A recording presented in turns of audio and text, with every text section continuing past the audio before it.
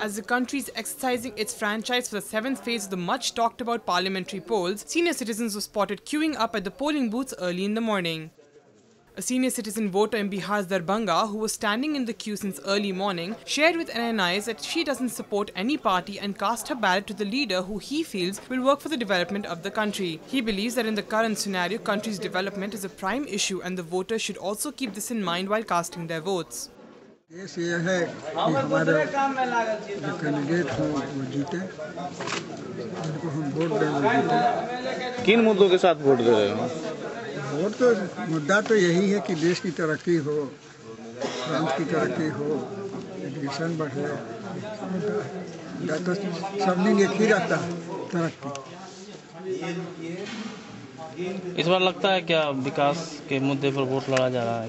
क्या लगता है आपको? इतने दिन से विकास के मुद्दे पर होगा या लाठी के मुद्दे पर होगा, वो तो वोटर के पर निर्भर करता है।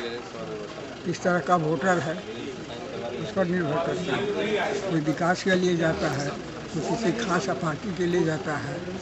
हम लोग तो किसी पार्टी से बद्ध नहीं है, अपना वोट है वो। On the other hand, in Ahmedabad, another senior citizen expressed his happiness to vote for the person who he feels would take the country to new heights. The voter is also happy with the EC's new initiative, where voter verifiable paper audit trail is used to verify the votes in 7 seats of the country.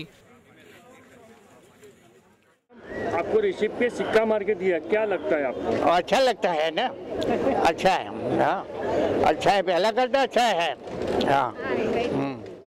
This report is brought to you by NNIS.